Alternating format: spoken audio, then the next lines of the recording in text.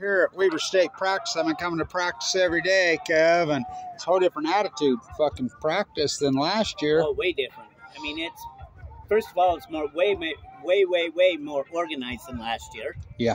Some of that may be the fact that they're able to practice up here. Last year they had to do it out on the practice field. Sharp. But I think it's because they're just more organized and they're much more intense this year. Oh, boy. These assistant coaches, I think, are told Mickey where the bear shits. I think so, too. And but anyway. And I think that's probably a reason.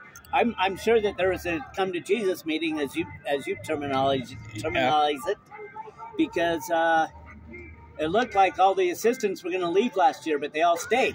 And they're fired up, boy. And these practices have been intense, so I've been talking to all the players. So, first off, the great, incredible Duane Thomas died today.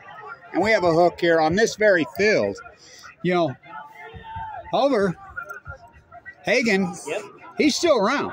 I talked to him. He's still around. You know, that famous trade when Duane Thomas, that 71-70 Dallas Cowboys team was so fantastic, and he was so good.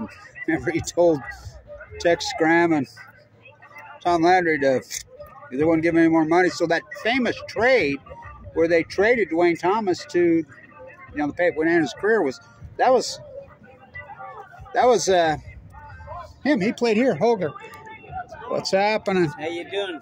And so then he was part of the electric company. Duane Thomas died today. But so before I forget, Opeta tore his ACL. Oh, that hurts. That's too bad because I think he was going to start Tampa Bay. Yeah.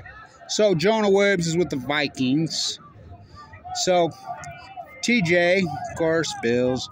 Rashid right now. I mean, TJ's the highest paid nickelback in NFL history. Yeah, that's all.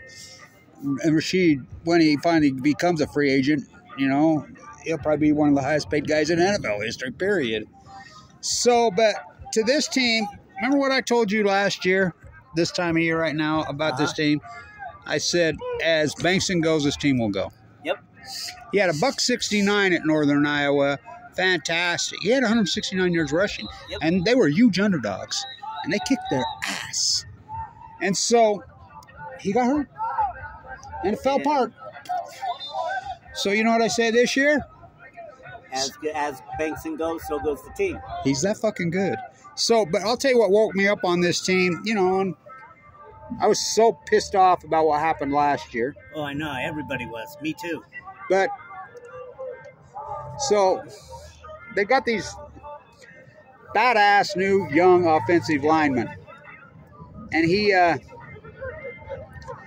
so, you know, Wilson's preseason All-American. Yep.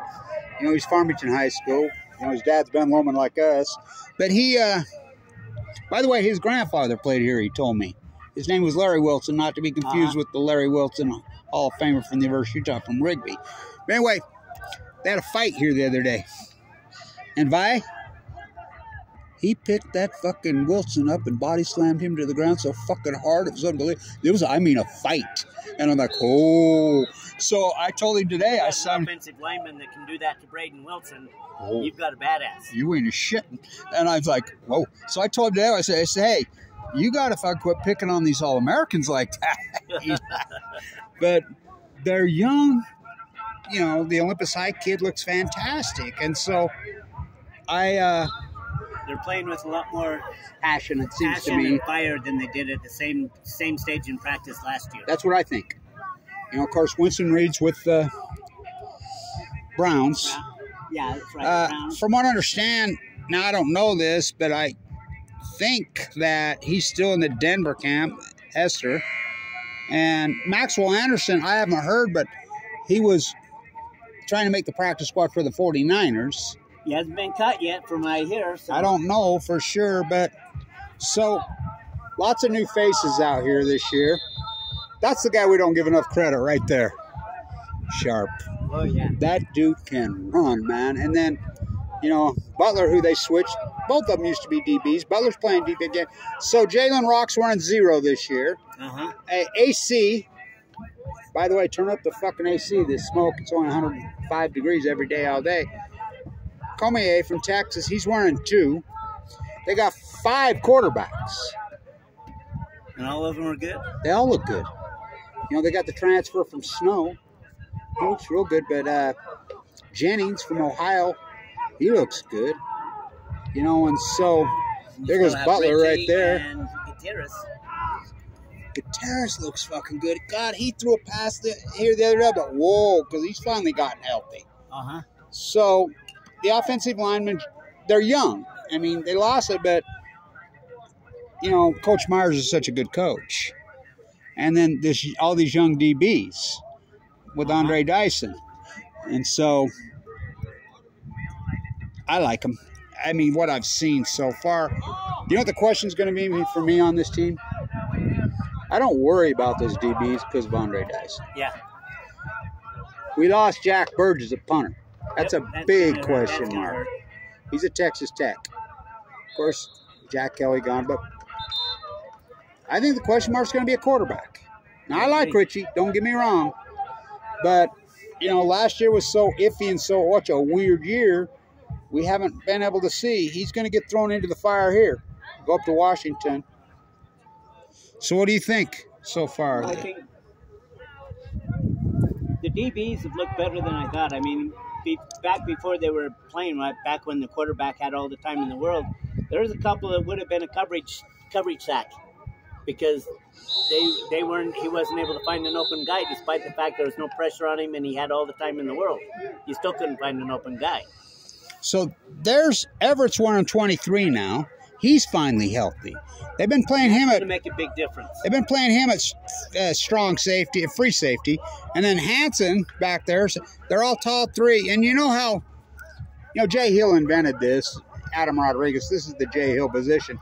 Bryant comes up and plays with those 4. They got 4 defensive linemen that are badass. Uh-huh. You know, the 4.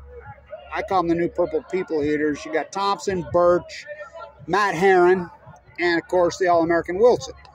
But then they slide up Bryant on that edge. Uh-huh. But he really plays more like a linebacker to me.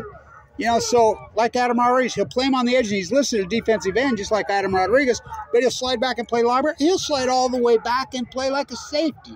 That's the Jay Hill invention. Yeah. Remember Jay Hill used to do that with Adam Rodriguez? And then Mortensen used to do the same thing. So, and the thing is then they got the Davis High kid wearing Winston Reed's number. But he wasn't healthy. He wasn't healthy. If he stays healthy this year, that'll be a difference maker. Big time. So, talking to these guys, they got serious in the weight room this summer. You know, Sharp, me and him was talking, he says, he's been here for a while. He says, no, we got serious. He says, we're the strongest, we're the tightest we've ever been since I've been here. You don't see 900 guys limping around here and, you know, it looked like a damn triage here last year. We'll see.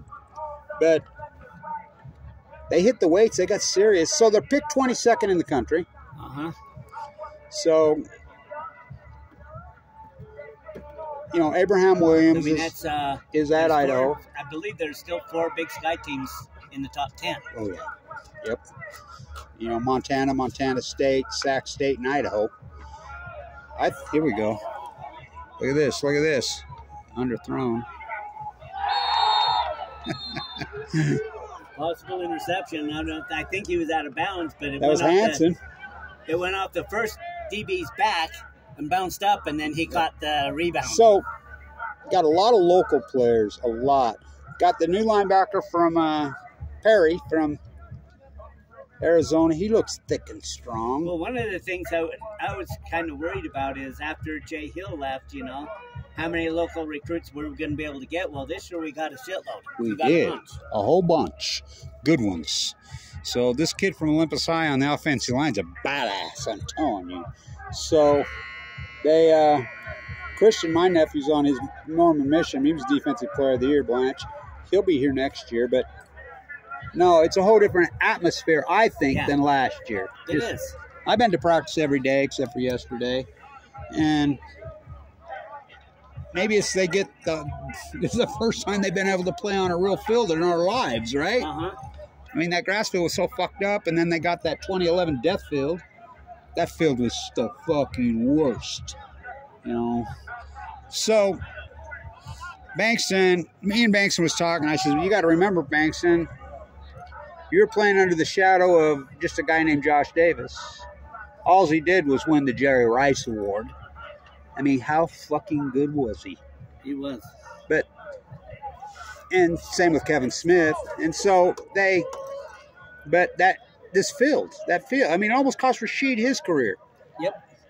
So, what do you think? I think their schedule, look at this is Jennings. Or is that Smith? I think it's Smith because he's That's taller. Smith, yeah. Because Smith is taller than Jennings. Fuck, Jennings looks fat. Well, they all look good, you know? So poised. They got a host. I thought all the young guys stayed. You know, all these wide receivers are back. Yep. You know, Thrower and Curry's the only one they lost due to transfer. Yeah. Record sharp.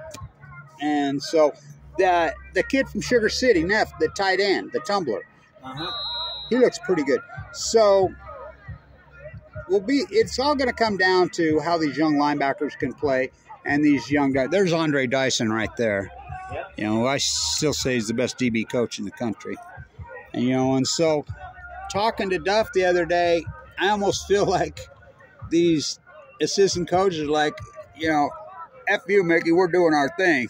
You know, I almost had a Jay Hill feel about Duff the other day because I was asking him about, I don't give a shit who they put back there. He says, we're pitching a shutout against any of them. So, we'll see. All right. By the way, we're talking about legendary players who've played here. You're the greatest player who ever played on this field as far as NFL goes. Bob Pollard. Oh, yeah.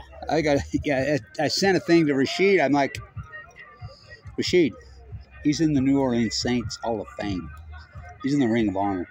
So, and then, of course, the other Pollard, he played for the Niners. Yep. Yeah, Scott. Or not Scott, that's the basketball player, Darryl. Darryl, yeah. He was a badass here. And he was a great NFL player, but Culver's still around. You know, Well, like I say, Pollard's probably the best now, but I think Rashid has the potential to become that in a few years. Well, the best player I ever saw on this field was Trevon Smith by far. Oh, yeah. Until there's a fumble. Birch caused that fumble. The best player I ever seen, no one even comes close here. Rashid Shaheed. Oh, yeah. And that's saying a lot. I mean, that guy was... And Pollard was great, but I mean, when he wasn't was Rashid Shaheed. here, I was like about 12 years old, so I really wasn't into football that much. Well, I watched them both play here, but I'm old, like you. But yeah, but when I was 12 years old, my dad never came up to the football games. We went up to some basketball games. Yeah. But he never came up to the football games, so I never got to come up. I went to all of them back in those days. But the best player I ever saw on this field was Trevon Smith by far. He was such a badass. Oh, my God. And I was in China when Trevon Smith was playing. Well, he only had, 50 touchdowns? 4,700 fucking yards. Well, I mean, But the best player I've ever seen, I got past Rashid Shaheed. Oh, yeah. And we knew it. You and I called him out from fucking day one. Nobody'd listen to us. By the way, I've come to the conclusion the only thing's dumber than an NFL scout, and they're not the sharpest tools. You know, Rashid non-drafted. Are you kidding me? Mm-hmm. You fucking blind fuckers. We served it up on the wall.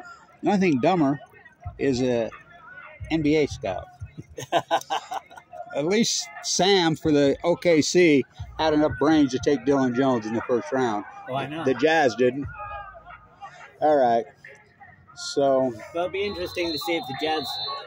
A lot of Jazz fans will say, well, the Jazz would have taken him at 29 had they not been taken earlier. But I don't believe that. We were down there. I talked to Sam, and he's told me right to my face. He says, we were taking him as low as we had to go. I says, were you going to take him in the top 10? Oh, yeah.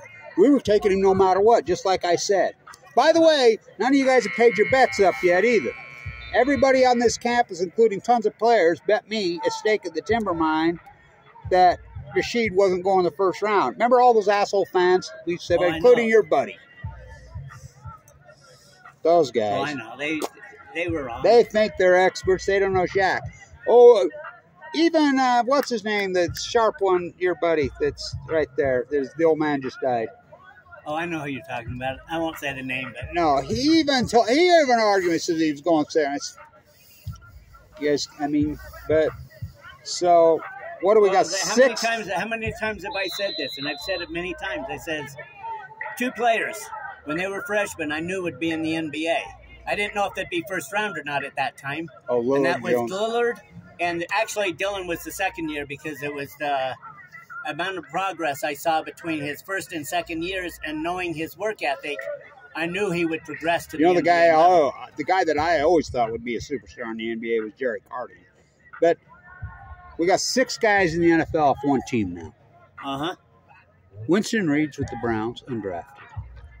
Jonah Williams. Now remember, every one of these guys I'm talking about got one offer to play in one team in the country. Yep.